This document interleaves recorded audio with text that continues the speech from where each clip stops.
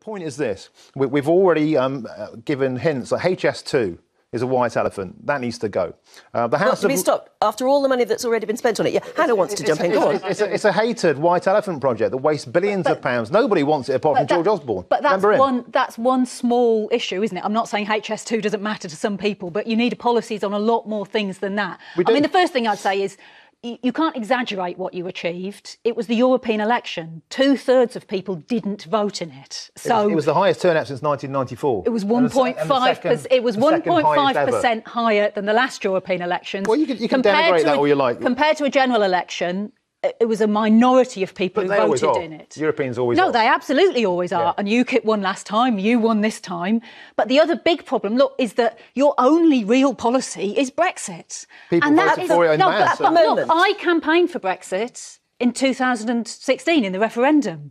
But I did it, I suspect, for entirely different reasons to you. This is the first time I've been on this show with another Brexiteer. Yeah, because there you go. What would you think are what you say? So for my reasons, such as. So from my point of view, I am an internationalist. I support solidarity of working class people across Europe, but I think that the EU is a big business club and comes with all kinds of pro-privatisation, anti-workers rules that, for example, are obstacles to nationalisation, measures that I would hope a left Labour government But that's what Nigel Farage talks about. So why yes, he talks about them, but he's in favour of the privatisation of the National Health Service. And that's going to be the problem that you have.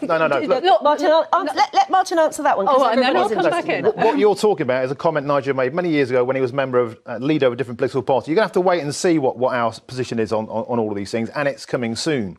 But on the point of our voters voting as a protest and going back to their party, that's absolutely not what I've been hearing the last 4 weeks.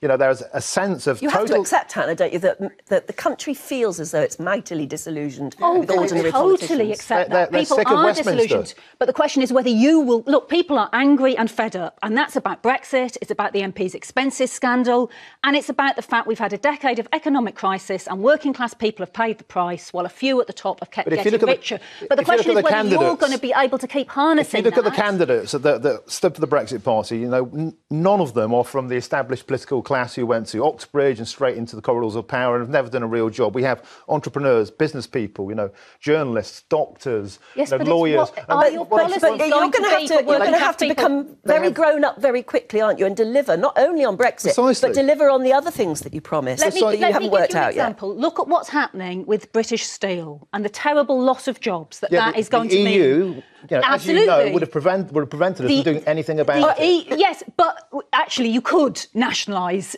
But the EU would object to it, but we wouldn't let them stop us. I wouldn't let them stop us if I was in government. Well, they would stop. But that's one of the reasons that I'm a Brexiteer. But my point is the Brexit Party going to stand for the nationalisation of the steel industry? No, you're not. But that's what the workers who voted for you. I would strongly say no. Party, what people like you, Martin. Change. It's about the sheer fact that they brought London to a standstill. It was under the Public Order Act. Hannah, very quickly, because Martin's so dying to get in. I want to make sure we hear you. The thing is, that's a very dangerous road, isn't it? If you start to say that because a peaceful protest is inconveniencing people, you've got the right to prosecute them and lock them up.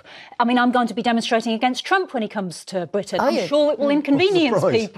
But should we not be allowed to do it? What about when workers go on strike, London Underground workers, and bring London to a halt? That's inconveniencing people. Should they be locked up? You have to have the right to peaceful protest. This was a vitally important issue. So why are the police? Why do you think the police are taking such a hard line here? Anybody. Isn't that leading us very, very gently, ever so slowly, into a police state where they're starting to think up the laws that make life more convenient for them? A police state is getting arrested and charged for protesting, which I think is the wrong route to go, unless it's a violent and intrusive offence. And by the way, they have enormous amounts of powers already. I mean, I've been petalled for long periods of time on protests.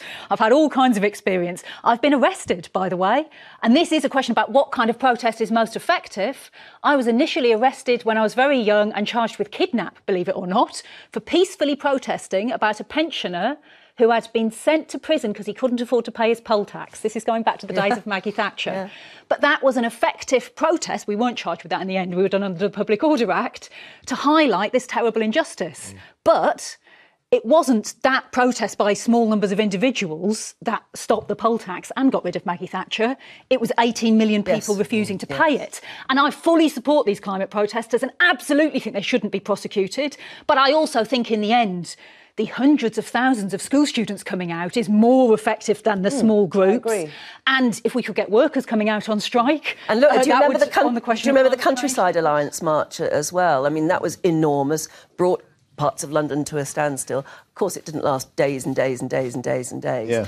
So you think there is some sort of limit should be had? Would you agree on a limit? No, I don't. I think, you know... Greenham Common Peace Women, they went on for years and years and years. Yeah, but it didn't bring an entire city to a halt. And I think that's the point. The Met are concerned, and even the Mayor of London, Sadiq Khan, was saying that this has gone on long enough now, after a week.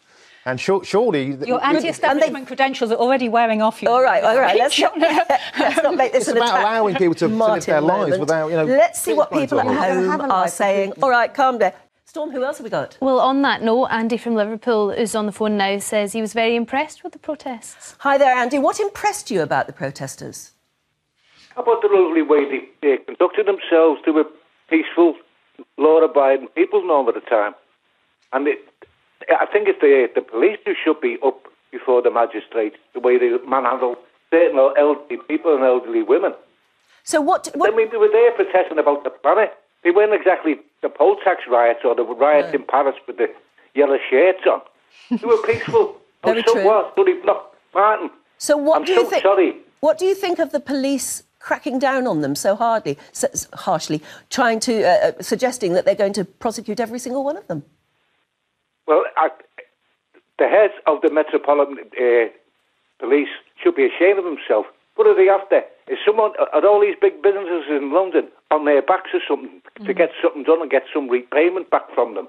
So they blocked up London. So what? I'm Martin. I'm sorry that your capitalist friends have been interrupted for a week. I'm very sorry to hear that. I was at the Battle of Orgrave, mate. OK, Andy, we get your point. I was arrested by the police. We get your point. I must say, if I lived in other places, I'd be very annoyed at the fact that we're all going, oh, poor London, it was blocked up for a bit. Storm. Next up, we're going to speak to Susan from Hampshire, who says they should have protested outside the Chinese embassy. They were wasting their time. Interesting, Susan. You think there are bigger and better things to be protesting about than the planet? Yes, definitely. Yeah, I think they should have gone to China, India and Russia outside their embassy, where they're the biggest pollutants. What the UK admits in 1 year, China does in 1 year, UK does in 100 years. So that's where the main problems are. And I think they were a bit harsh on the protesters. So I do agree with a lot of what Martin says. But I think that most people in the UK have a very high awareness of climate change. And they're doing their best.